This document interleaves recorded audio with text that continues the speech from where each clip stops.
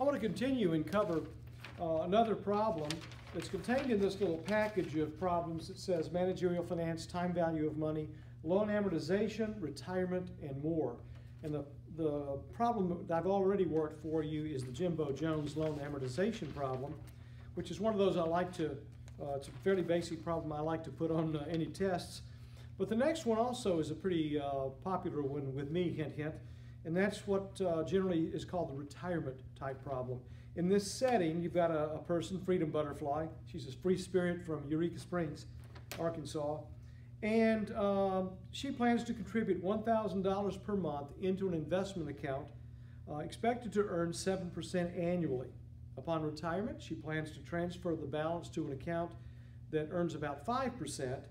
And assuming she believes, well, she's going to earn 7%, that's already been stated. What's the maximum amount she can withdraw monthly for 30 years of retirement? Now, I like these retirement problems because they really incorporate two important, well, actually all four basic building blocks of time value of money concepts. The future value of a dollar, future value of a lump sum, present value of a dollar, future value of annuity, and present value of annuity. So let's get into this problem here. One thing you want to note is when we're dealing with retirement problems, there are two main periods. There's over here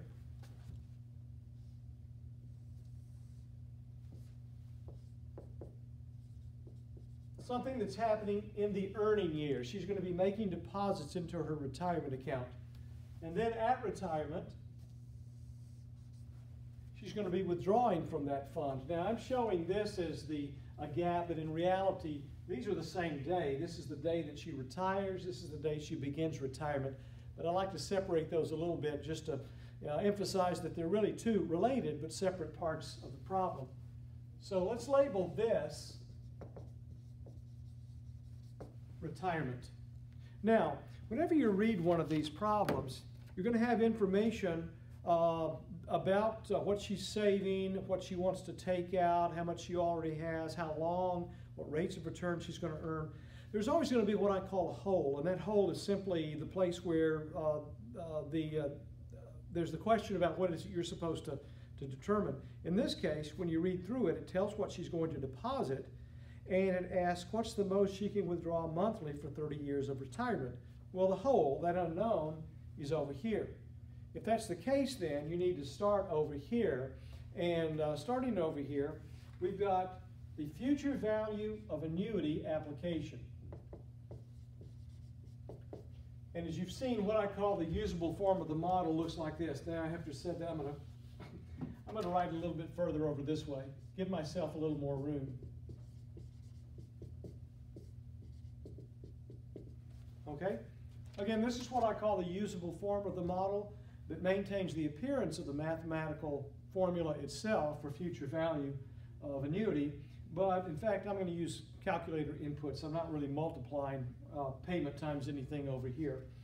But it helps me to, let's say, to maintain this framework so that I can build and deal with more complex problems later on. By the way, when we get over here, we're going to be dealing with a present value of annuity application. During this period of time, she's saving up toward retirement. This period of time, that big lump sum, that snowball at the top of the hill, is the basis for her retirement withdrawals. So let's plug in what we know. As I've already said, the question is how much can she withdraw here? So I really have to start over here. And so in this case, it says she's going to deposit $1,000 per month into an investment account expected to earn 7% annually, and looks like she's going to retire in 25 years. So in this case, the payment amount is the $1,000, and since these are monthly payments, it's going to be 12 times 25. I think we've dealt with that amount before, and that represents 300, or is 300 12 times 25? Yeah, okay, sounds right. The rate of return that she expects to earn during the earning years is 7%. So I like to represent that just like this.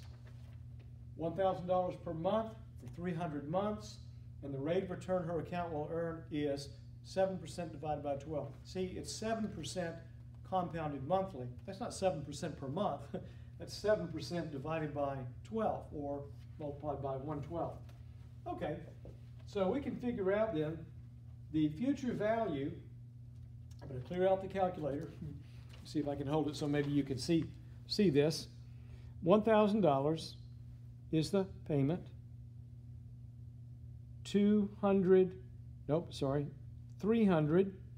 is N, and 7 divided by 12 equals I compute payment. I'm sorry, I wasn't computing that. Was it compute future value? I messed up. It's easy to get turned around if you're not as careful. It's late in the day. Today, 1,000 payment. 300 was N. 7 divided by 12 is I compute future value. 810,072. Okay? Now, by the way, I don't know that you would notice this. It's pretty small. But in fact, when I put in this as a positive amount, it gives me that as a negative value. It's just a way that, it's a quirk of the way the calculator functions. And that is that if I show $1,000 in positive form, the calculator says, oh, that's money coming in. And so then it will say, oh, then if you want that to come in, you're going to have to pay this amount for it. That's the present value of what you would be willing to pay for that. Well, in reality, I'm paying this in order to get this, to have that amount to withdraw in the future. And so I could have put this as a 1,000, made that a negative. This would have been a positive. But anyway, it's something you'll want to note, that you need to be very specific about cash inflows and outflows with the calculator. And but anyway, let's go with this one, 810,072. Now, by the way, we could realize right off the bat that of this 810,000, a little over 500,000 was earned on that account during the earning years. That is, as it was invested, because she's contributed 300 payments of 1,000. $300,000 of that money right there was put in by her. And so the other 510,072 was actually earned on the account during her retirement years, during her earning years. Now, what she ends her earning years with, that is on retirement date, she's got $810,072 in her account. That becomes the present value of her retirement annuity. And here we want to solve for the amount that she can withdraw. So payment is our unknown here. And N, let's see, she's planning to withdraw monthly for 30 years of retirement. 30 times 12, N is 360. And you'll note here that the rate of return during retirement is 5%. So 5% divided by 12. And when we solve for payment, then we get, clear out the calculator, okay, 810,072. I'm going to show that as a negative just for the fun of it. And that's a present value. In other words, it's an amount that occurs at the very beginning of this term. And N is 360. 360, when I press N, 5 divided by 12 equals, there's my I. I'm solving for payment. I'm going to have to pay better attention so I don't, there we go. So I don't make mistakes. 348 and 0.64. I'm going to round that off to 9. The nearest dollar is fine for these kind of calculations. So that tells me that if she contributes $1,000 per month for 25 years, 300 periods, and earns 7% compounded monthly, she'll have $810,072 at retirement. That represents her, let's say, the finished product of this part of the calculation, but it represents an input. So it's output of this, it's input to this calculation.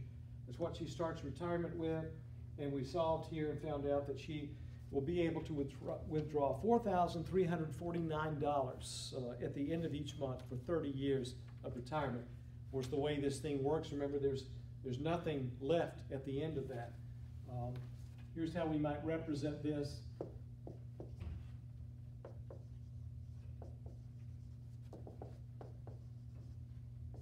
It is.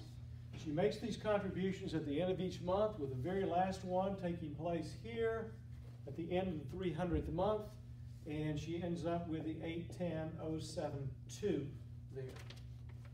That's what she begins this part of the problem with, and we solved for the amount that she could withdraw each period, and we found out it is $43.49. That is, she retires on one day right here.